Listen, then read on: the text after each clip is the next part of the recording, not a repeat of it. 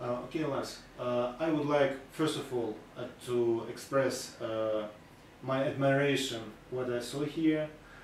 First of all, this grand event yesterday, gala event yesterday, and of course the building of the European Southern Observatory. And here's my congratulations once again to your team, especially because you were in the center of all these celebrations. You were preparing this, and you have done already lots of work and still doing. It's very intensive schedule of you today, and thank you for finding these minutes to talk to us. Thank you, and that you agreed to give us an interview, very short interview. And my first question to you is how it feels like being the outreach director of such a big observatory, such a big scientific organization. It's an honor and a privilege, I would say. It's something where very few people are allowed to do. I'm allowed to work in science, which I love, and I'm allowed to do something which is meaningful, sharing the universe, which is another passion that I really have. So combining both the communication and my passion for the universe is just an enormous privilege. Which project could you say was the most challenging till now? I mean, outreach project. In ESO in general, or for the anniversary? In ESO in general. Every year we invent new things, so I tend to think that the most recent ones are the most challenging, but it was challenging to make a movie about ESO, I think, a real documentary which shows how interesting the organization is and how interesting the science is, without making it too boring or too black and white, but to portray the whole width of the organization. I think that was challenging. It was a really great movie. I witnessed it because I participated somehow in translation. But can you please remember how you began with Hubblecast, then ESOcast, how it all began? So our sort of TV career in outreach started when HD became a topic some, I think, 4 years ago or so, 5 years ago maybe. And back then HD, high definition, was just this buzzword everyone was interested in. And we wanted to see if this was a way to gain access to a new audience, and found out that that Apple had made the iTunes store, which already had quite some popularity, and that by making good content and posting it in the iTunes store, we could very easily gain a big audience. And that's how it went. And then of course we had to design a nice type of video podcast and find a good host, find good science and good imagery and a great team, and then we started producing the Hubblecasts. Yeah, 3D graphics, 3D animations, it's simply amazing. And here's my greetings to Martin and his team. They are doing a really great job. And of course your host, Dr. Liske, is absolutely brilliant talker, presenter. Right, a few minutes ago I had talked to him in person, making an interview. It was absolutely great how he comes,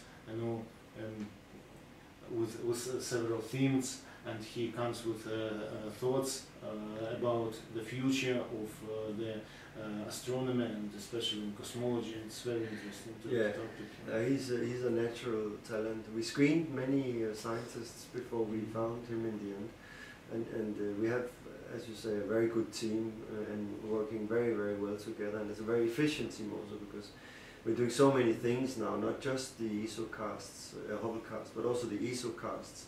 And we do news graphics for every press release that comes out, typically also videos.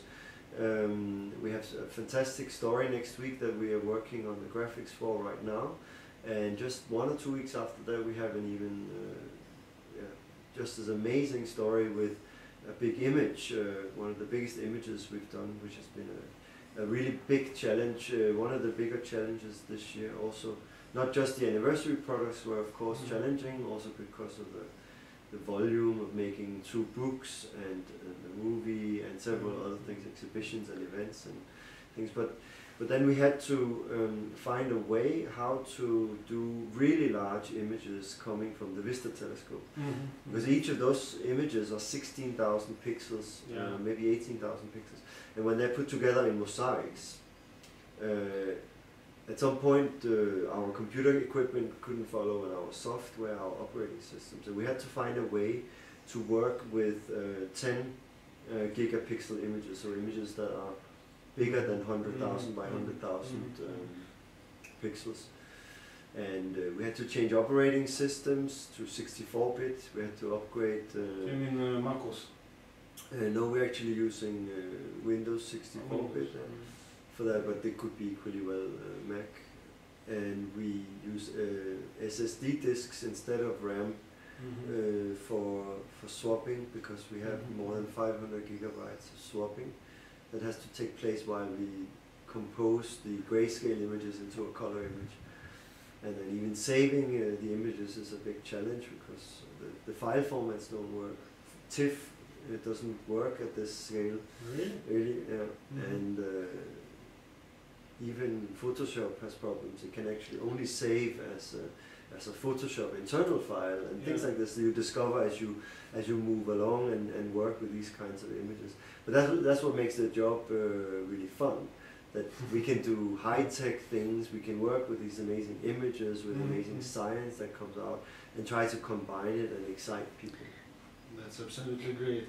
And one more question again about 3D animation, because as far as I know, animating of the 3D animating of various objects in the universe, which are far from us in the universe, and actually nobody has the full vision on how it works. And this also there are a lot of argues about how it should be done in this or that way. Can you please tell us how it is done here in your organization? Yes, so we always start with the science. That's where things start, and we have some really great science communicators on team. We have 2 who work full-time with us, and they take the science and develop the visual concepts, the sketches, and then go to the graphics designers and work with them in order to visualize what the concepts are. And they can be very easy, like if you have a new exoplanet system, you have some bodies and you have some physical characteristics and you have to place them right.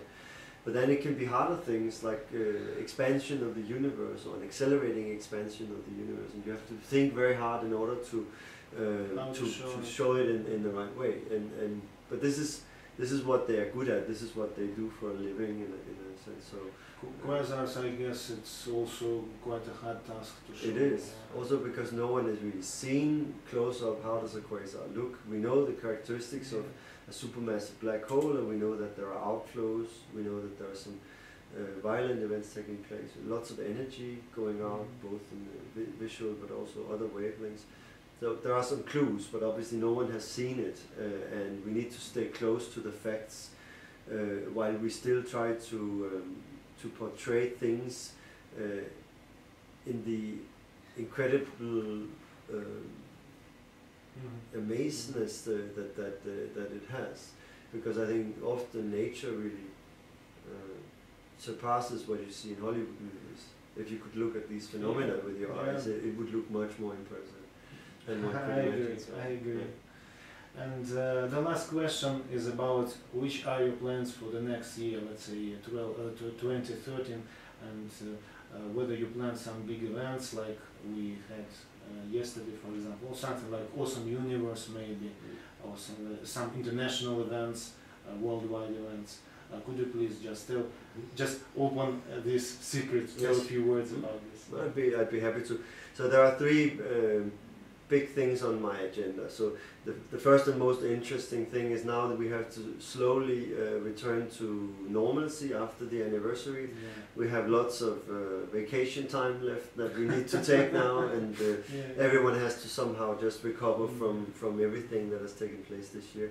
But then we have the inauguration of the ALMA array in March 2013, which is very exciting. Yeah. ALMA is nearly finishing, and there will be a big event inviting all the ministers and heads of state also from the various countries and Chile to Chile and to see ALMA as it looks in a nearly finished state. And later in 2013 in November, we have the Chile anniversary, 50th anniversary. So the convention with Chile was signed 50 years earlier, and that's a big thing in Chile because this was when Chile got involved with ESO, and that needs to have a proper celebration. And when would be 50 years of La Silva? That's in about 9 years from now. Ah. 8 or 9 years, so there's still a bit of time. So you have really great plans for the next year, and I wish you and your team and the European Southern Observatory as a whole organization success, scientific success, and also specifically for your team and you success in outreach area. This is a really important job you are doing, and I think that this could be valued as one of the best in the world, and this is absolutely amazing, and here's my admiration to what you are doing. Thank you very much. Thank you, Lars. Thank you, Dr. Marco. Thank you for coming by, and thank you for talking to me. Thanks.